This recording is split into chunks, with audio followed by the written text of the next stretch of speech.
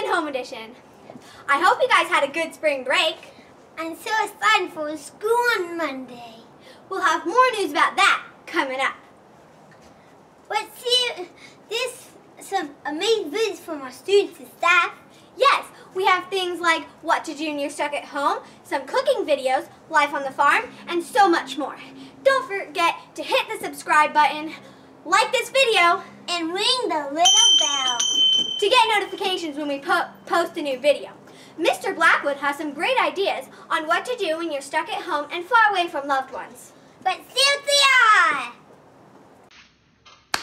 Hi, this is Mr. Blackwood again, and I'm back with some ideas for reading. Most importantly, if you are a younger student in kindergarten, first grade, second grade, that you need to be reading with your family, with your parents. Your parents can read to you, you can read to them. It's so exciting. Mr. Blackwood himself has 2 grandchildren, and he loves to read with them all the time. But unfortunately, in these times when we have to stay separated, Mr. Blackwood has to read to them over FaceTime. So I just wanted to share, sorry, had to reach over here, a couple of things. One of the things that we do, that we read often, is Disney classics like 101 Dalmatians. I also have Peter Pan and Aladdin, Frozen, some of those other classics that have come up across. And Mr. Blackwood reads those to his grandchildren on FaceTime. But Mr. Blackwood's 4-year-old grandson, his favorite is Mike Mulligan and the Steam Shovel. His Steam Shovel, this is an amazing book. It's so fun and full of interesting things. The kids love these. So go ahead, parents, read those with your kids. Kids, read them on your own if you can. For my older students, I would recommend, if you're interested in sports, read Mike Lupica's books. Mike is an amazing author for young adults, and his stories about sports and those things are amazing. Currently, Mr. Blackwood is reading something that might be a little bit high level for some of you, but I think some of my 5th and 6th grade students might be able to read it. I'm reading Clive Cussler. I realize that there's a sticker right here, but Clive Cussler, this one is called Rising Sun, but he has written a number of books, and they are super adventurous, very exciting. So I would recommend checking these out. Have a great time. We will eventually see you soon. Thank you. My name is Mason Lewis. Welcome to Distance Learning.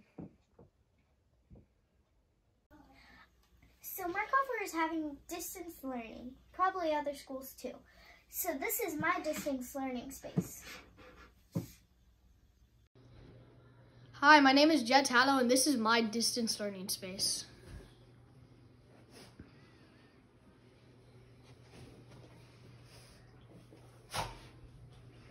This is my learning space.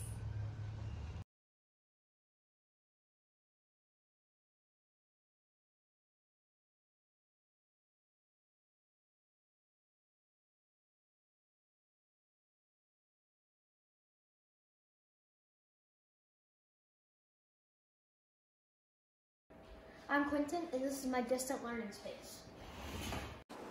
I'm Kylie Ann. I do my distant learning at my kitchen table. You can do distant learning anywhere. In your room, outside, on the floor, at a desk, at a table, anywhere you feel like it.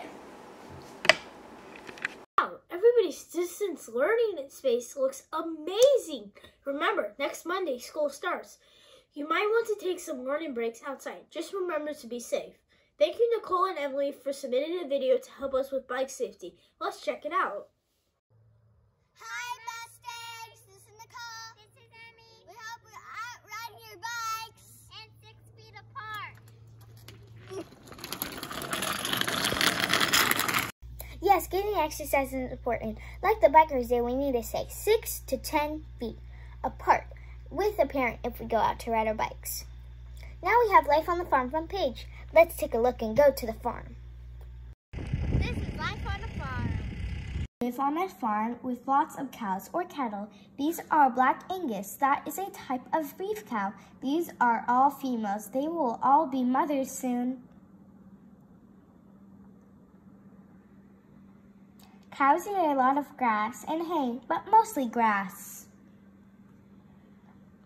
These two calves were just born. Baby calves can walk within an hour after they're born. We've had a lot of babies born around here.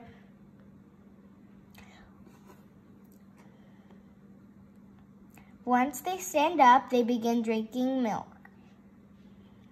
In the evening, the calves are very active. It is fun to watch them run and play. I hope you enjoyed watching our life on the farm. Bye! Wow, that looks so cool. I can't wait to try it out. Do you know what else is really cool? Board games. So let's check out Jet. My name is Taylor, and we recently just bought a few more board games because we're stuck at home. This is one of my favorites. It's called Perfection.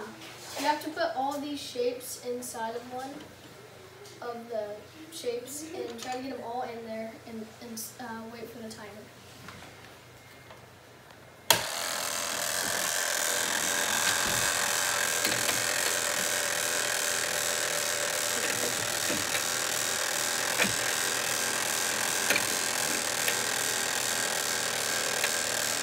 Better hurry. What? Pick a new one, pick a new one, pick a new one. I can't find it! Pick a new one.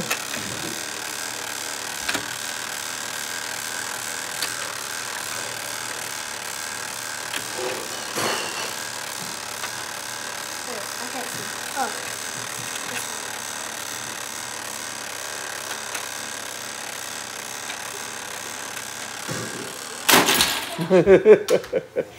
That's scary. Okay. You gonna sign off? Bye. Wow, that looks like a really interesting game. Let's see what Kylie Ann's doing. This is Kylie Ann bringing you how to sew a mask with a bendable nose, head straps, breathable and comfortable. The materials you will need are 2 layers of dishcloth, 1 layer of decorative cotton, each 7 by 9 inches for adults, 6 by 8 for kids, half of a pipe cleaner, which is 6 inches, the top elastic, 11 inches, and the bottom elastic, 9. After you have all your materials, you will take your decorative cotton and put it face side down or right sides together on your dishcloth. After you've done that, you will sew your long sides together. I put 4 pins in my fabric to make sure it wouldn't move on me. I'm going to backstitch at the beginning and at the end of my fabric.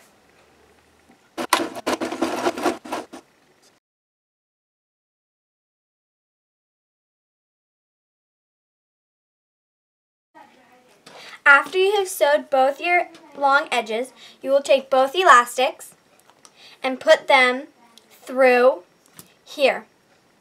You might have some excess, so just let it loosen here. You're going to do the same thing to this elastic. You're going to put it through these 2 cloths. Then you will pin it.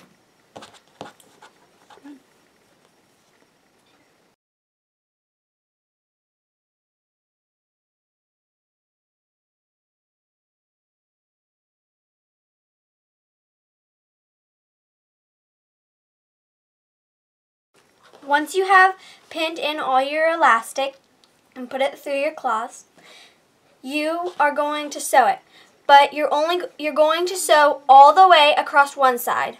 But on the other side, you're only going to sew like 1.5 inches of through here, because you need an opening still through the middle. Don't forget to do your back stitches.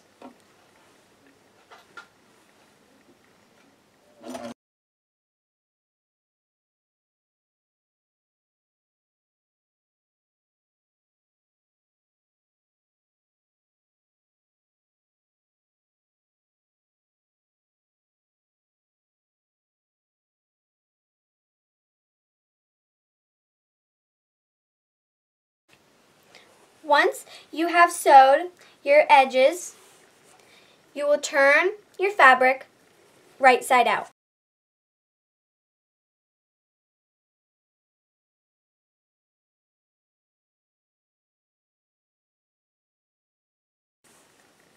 Once you have turned your fabric right side out, you are going to iron. Be sure to have these folded as your side that was sewed, that's folded, should be folded in as the others. This step will make it a lot easier in the long run.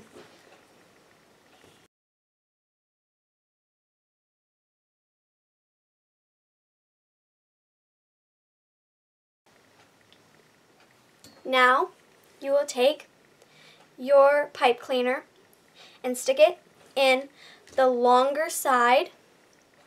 This side, where it has the longer elastic, will be the top of your mask. You will stick it on the top of your mask where the nose will be. Now you will take 3 pins, one on the side of your pipe cleaner, the second in the middle of your pipe cleaner, and your last pin at the end of your pipe cleaner. Now that you have your pipe cleaner in, you're going to stitch it in so it will stay. You're going to move your fabric so you know where the end of your pipe cleaner is. You're going to put this right here. You're just going to stitch back and forth a little, and only like 2 stitches.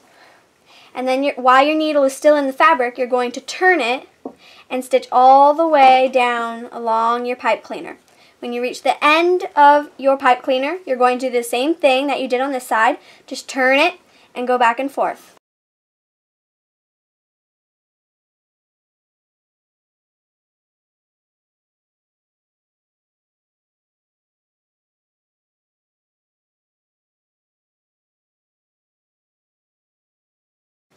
At this point, you want to sew closed your hole.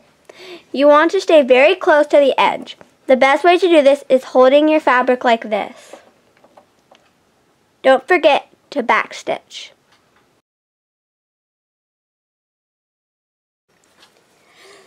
You can have help getting closer to the pipe cleaner from a parent or guardian, because if you hit the pipe cleaner, your needle will break. Could break. The next thing that we'll be doing is pleating our masks. 3 pleats. You want them to be small, or else you won't have enough fabric to make 3 pleats.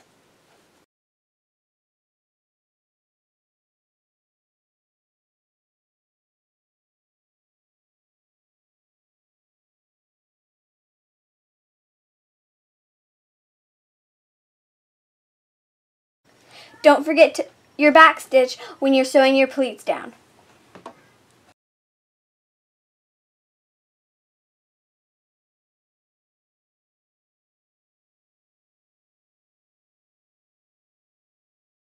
The last step on your mask is to cut all the long strings. And then, voila, you have a mask. If you want to make it more effective, you can spray a salt solution on the outside of the mask. Those masks are awesome. If you don't have a sewing machine, you can still do it with a needle and thread by following the same directions. Now let's take a different direction and learn how to create magical pictures in a free editing software. Hey guys, it's Quentin, and today I'm going to be showing you how to make yourself levitate in GIMP, which is a photo manipulation software. First, you want to take 2 photos, one of an empty space, and the second one with you sitting or standing on a stool in that empty space, but make sure not to move the camera at all in between, because that is very, very important. Then you want to email the photos to yourself, download them to your desktop in your computer, and go to File, Open as Layers, go to Desktop, go to the one without you, Open, go to File, Open as Layers, then to the one with you. Then you want to right click on here, select Add Layer Mask, hit Add. Then you want to go to your toolbox and select the pencil tool, and then just start wiping away this tool. And that is basically how to do it. And if you really want, you can like erase shadows and stuff like that. But that is the complete basics. There is like some other stuff that you have to do, like maybe erase the shadows on the floor, stuff like that. But that is how to make yourself levitate in Photoshop. So I hope you guys enjoyed, and that's it. See you next time. Wow, I can't wait to try those out. Let's look at some chalk from Connor. Guys, this week we did Chalk the Walk. Let's check out some pictures.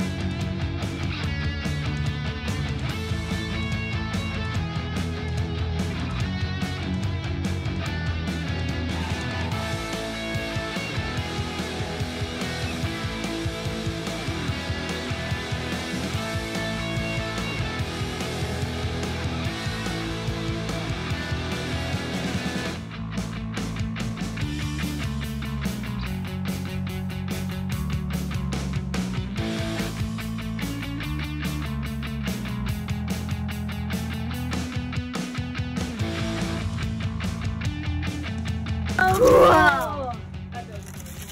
Can we do it a little? I know No!